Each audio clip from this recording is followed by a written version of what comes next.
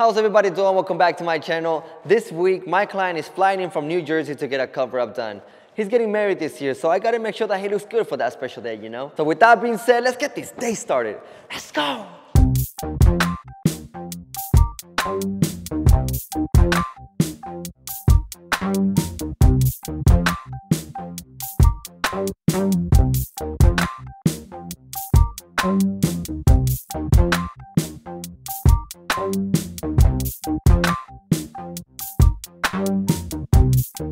So the project that I'm going to be doing on him is I'm going to be covering up this tattoo here.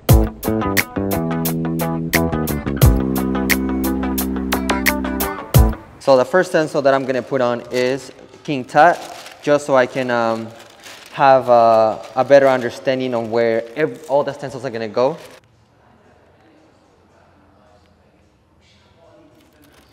Just let it happen. There you go.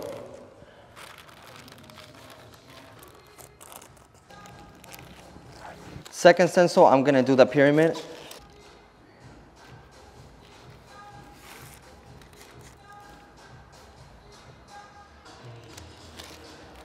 Perfect. And then the last stencil I'm gonna be applying now that I have King Tut on the top, the pyramid on the bottom. Now I can kind of determine, okay, where do I really want the galaxy? The light source is coming from this side here, because if you look at King Tut, this whole entire part of the face is the glare of it. So we gotta make sure that it makes sense. So if you look at the reference from King Tut, you have the highlight on the forehead, the nose, the top of the bottom lip, and then this lip is the darkest point. So that's telling me that the light source is from this side. So with that being said, now we gotta make sure that all the light source is hitting this angle. Whew, all right. Go ahead and check it out, make sure you like the placement.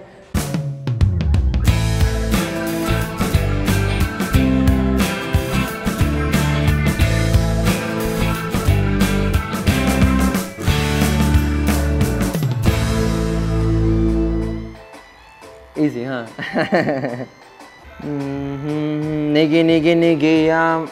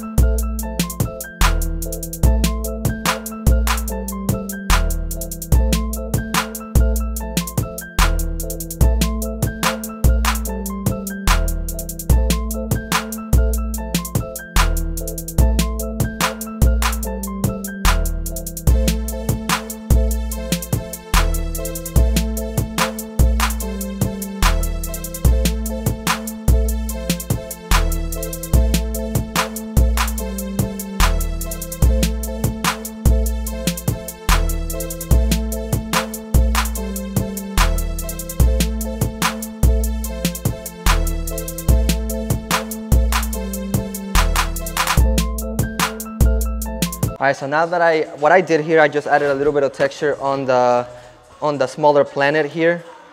And the reason why I started off with doing the planet first is because I want to make sure that the background is not just solid black. I want to add some gray tones. I want to add some dimension. I want to add separation between the darks and the lights. So here I ended up adding a lot of solid black with some gray tones to create texture. So I want to make sure that this right here, the end of this, the circle here, the planet, I want to make sure that it's solid black. Okay? And once I start doing the background, I want to navigate to where, the way I'm going to approach it is adding light grays here because I want this to glow. Once I get to the top, I'm going to add darker tones. That way this is going to glow. And the bottom is going to be light grays, and that's going to glow as well. So you got to make sure that everything is legible and be able to navigate and pay attention to your contrast.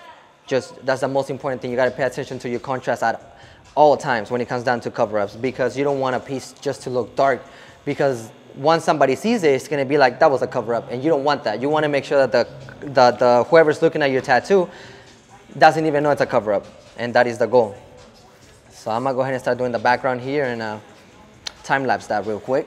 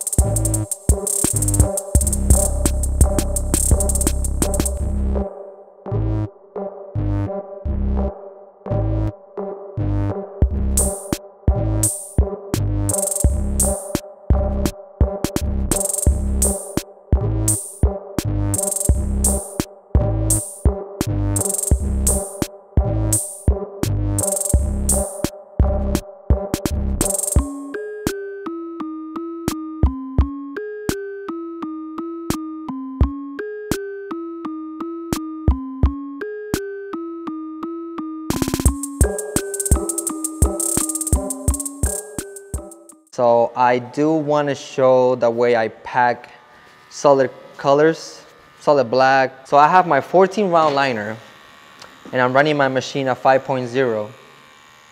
And the reason why I like using this needle is because I cause less irritation on the skin, and I move faster for some reason. If I was using a mag, I feel like it slows me down. For me, using my 14 round liner is the best approach that I can take to packing in solid black. And it allows me to create texture as I'm doing it. Also, I like to get a lot of ink in my cartridge so I can just do a lot of coverage in a single pass. Yes, sir.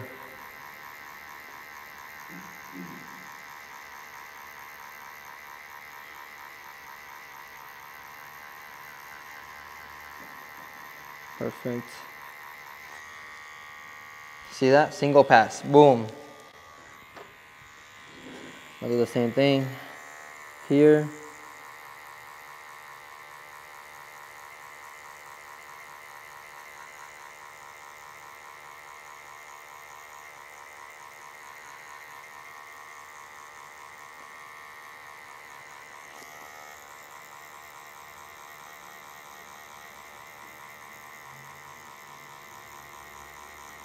The way I know that I'm packing in the solid black is I feel this vibration on my hand that lets me know that I'm packing it in at the right speed, right needle depth, and right voltage. Just everything feels right, you know? There we go, perfect.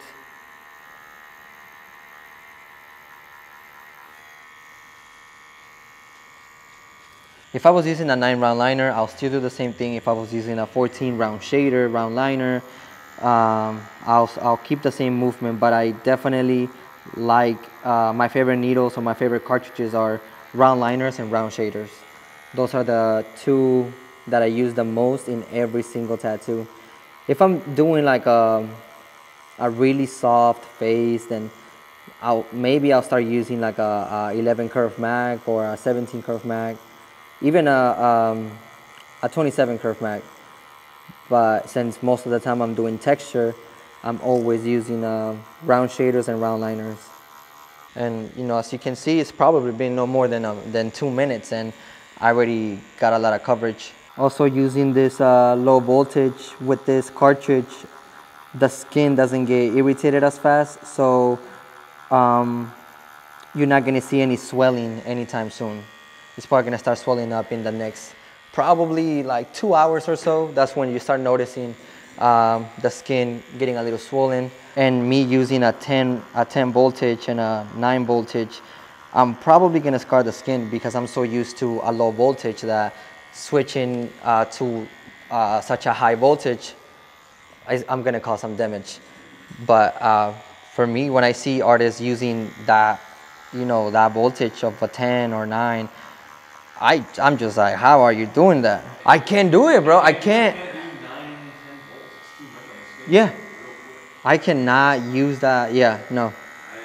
I used to though. When I first started tattooing, I was experimenting. You know what I mean? Using like a 7. I was using an 8 and 9, and I was tattooing in different ways. But I could never get comfortable until one day I was like, you know what? I'm gonna tattoo like a 6, and I noticed a big difference. And then after that, I was like, if I can tattoo a 6 and I got these results, I wonder what would happen if I go lower. I feel like it was almost an accident when I first tried it. I don't remember me wanting to try a 5.0 voltage, but it just happened, you know? So I don't know. It was meant to be.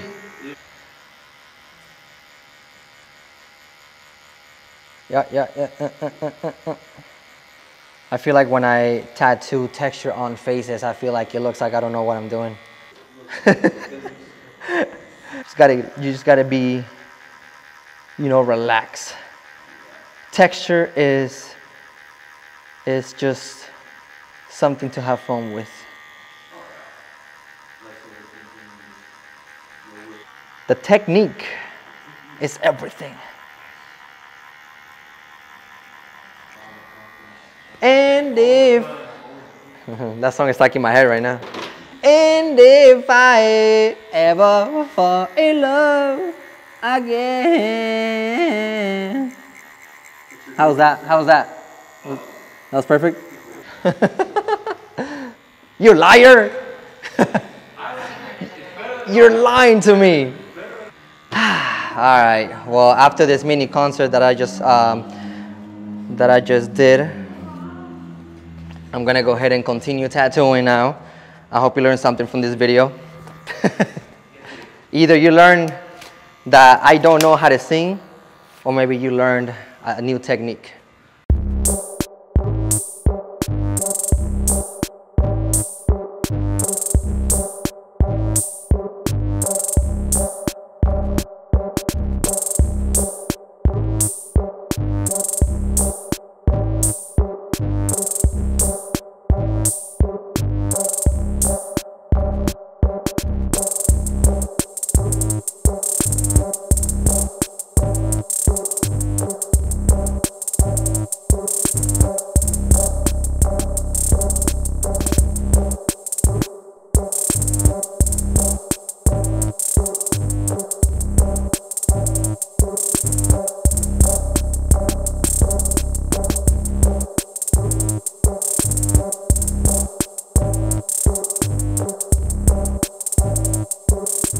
Thank you guys for coming back and watching this brand new video. I've been getting a lot of DMs on my Instagram from artists using my techniques and using everything I teach on my videos, and definitely makes me really happy to see that I'm helping in some way, and it motivates me to keep sharing all my techniques with you guys. So if you're a tattoo artist, I hope you learned something from this video, and if you're a tattoo enthusiast, I hope you were entertained. Thank you guys for watching. I'll see you guys next week. Peace.